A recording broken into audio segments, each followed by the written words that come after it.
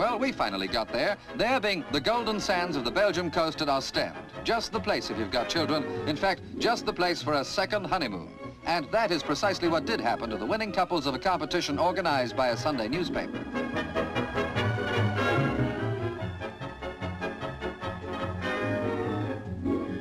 Real coffee in the continental style instead of tea starts off the day.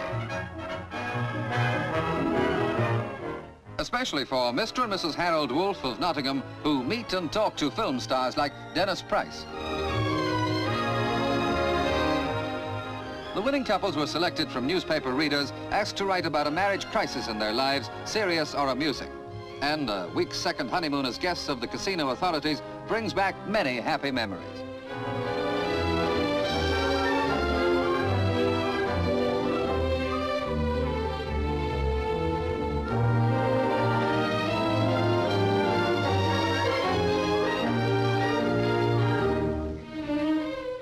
Mrs. Edna O'Hara never even sees a film actress at her home in Eccles, Lancashire, but at Ostend they seem to be almost part of the scenery, like Susan Stephen.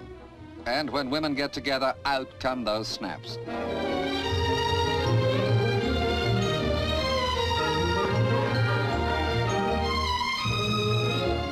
A widow, Mrs. O'Hara has brought her 2 children with her, and 11-year-old Frances doesn't waste the opportunity. Pity he's not around now. See if you can guess who she is. Her daughter provides the clue. Yes, it's Vera Lynn.